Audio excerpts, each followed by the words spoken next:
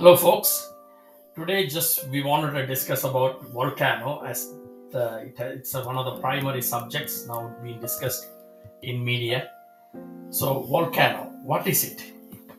It is simply a vent in the crust of Earth or another planet or satellite, which we call moons, from which an eruption of molten rock, hot rock fragments, and hot gases. And it is honestly an awesome display of Earth's power. Yet, while eruptions are spectacular to watch, they can cause disastrous loss of life and property, especially in densely populated regions of the world. Volcanoes may lie dormant for hundreds of years, but the longer they do so, the more devastating the results may be when they finally erupt. Every often, someone suggests that a supervolcano eruption could be imminent and is so about cause destructions and kill several lives. As we would have seen from several movies, volcanic activity is now thought to be an important cause of several mass extinctions, but it may not be obvious exactly how this could trigger extinction on a global scale. After all, volcanoes like Vesuvius and Krakatoa were destructive but did not cause mass extinctions. These sorts of explosive eruptions are the kind that we are most familiar with, but in fact, they cannot happen on a large enough scale to cause a mass extinction. In this video, we want to briefly discuss about some interesting facts about volcanoes. Please subscribe to my channel and share this video to your friends. If you like the videos, please give a thumbs up. Volcanoes are not all the same. Some erupt a little and often causing relatively light damage. Some erupt more violently but at longer intervals, often causing considerable damage. Some stay dormant for centuries and then erupt with catastrophic consequences. Some of the most destructive of all are the supervolcanoes, which are bigger and more powerful than any of the standard types of volcanoes. Not just a single large mountain or even a wide shield, they often show as just a dip in the ground. A vast caldera, volcanic crater, many kilometers across can seem like a calm lake or a peaceful fertile valley, but in fact it is tremendous and deadly, just bidding its time.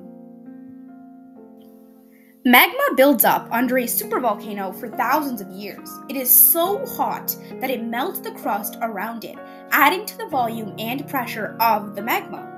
When the eruption finally comes, it is so powered by such an immense volume of magma under pressure that the effects are truly devastating.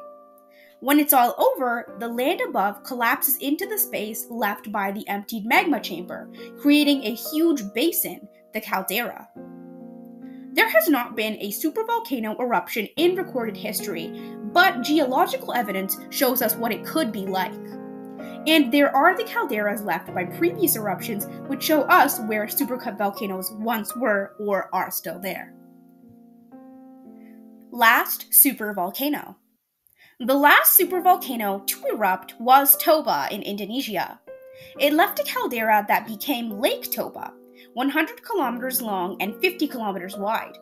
This eruption took place around 75,000 years ago, although evidence of it was only discovered in 1971. It is 10,000 times greater than that of Mount St. Helens in 1980. Scientists think the Toba eruption may have cooled down the Earth climate by as much as 15 centigrade for a few years. How do volcanoes work? Under the Earth's surface lies a thick layer of very hot, semi-liquid rock called magma.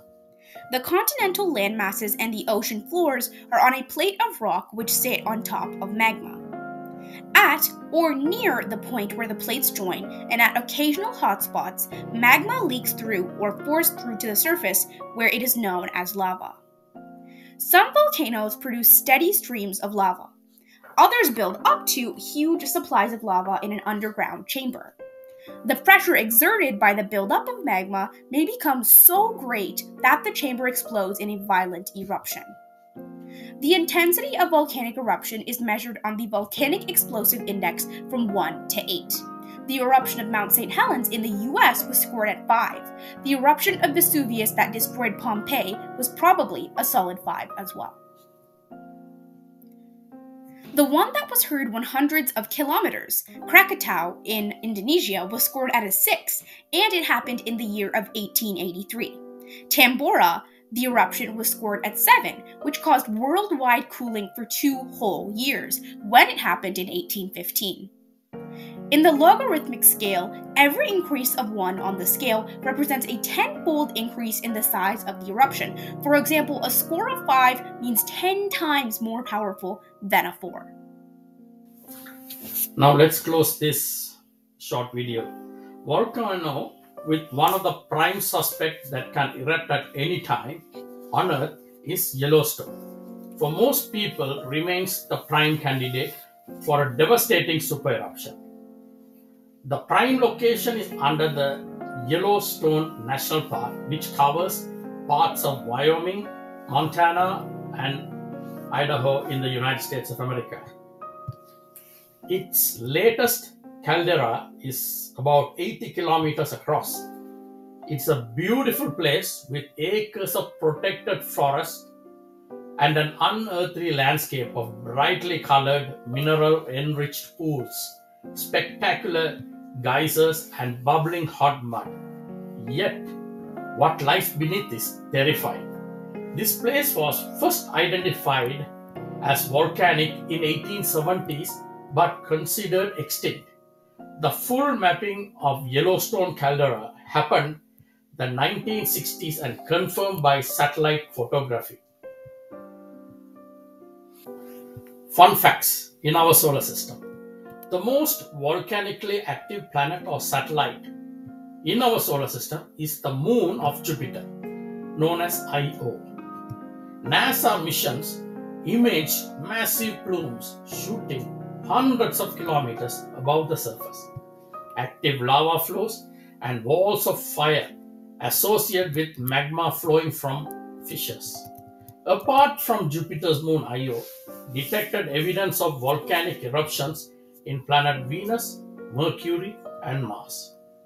The biggest volcano in the solar system is in planet Mars, called Olympus Mons, which is 100 times larger by volume than the Earth's largest volcano of Mauna Loa in Hawaii.